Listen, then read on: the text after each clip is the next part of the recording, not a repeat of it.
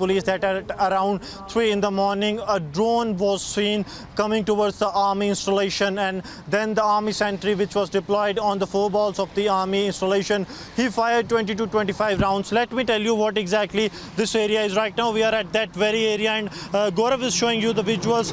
This is the general boundary wall of that Indian army installation. We are not showing the specific area, as this is a security installation, and post that multiple level of security arrangements have been done here.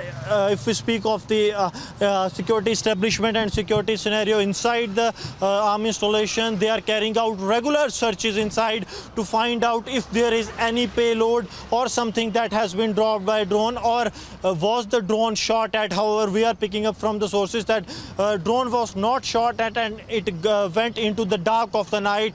Later the searches were conducted in the internal as well as the area outside this, and a multiple level barricading system have also been established in the areas outside. Once there was of the Jammu police, and now here at the Samba police has also established their counter the checking area, so that there is, if there is any thing suspicious, they can found it and they can get hold of that well within time, so any tragedy like what happened in the Indian Air Force Station can be thwarted.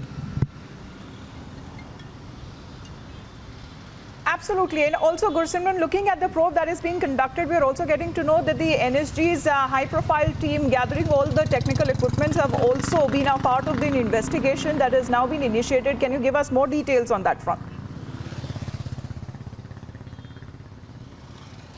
Yes, yesterday evening at around 8:10, the teams of the National Security Guard, they have reached from their Manesar camp to the Indian Air Force Station. They are the National Bomb Data Center units of the NFC, the premier investigation agency. They will be joining is the NIA because they both will be conducting the investigation. The premier task of this agency, is the main task, is to find out which kind of explosive was involved. Preliminary, it seems that it was RDX, but yes, in a detail forensic report which is yet awaited, only then we will come to know which kind of explosive was used by the terrorists and the Pakistan to carry out these terror strikes on a vital army installation in the Jammu.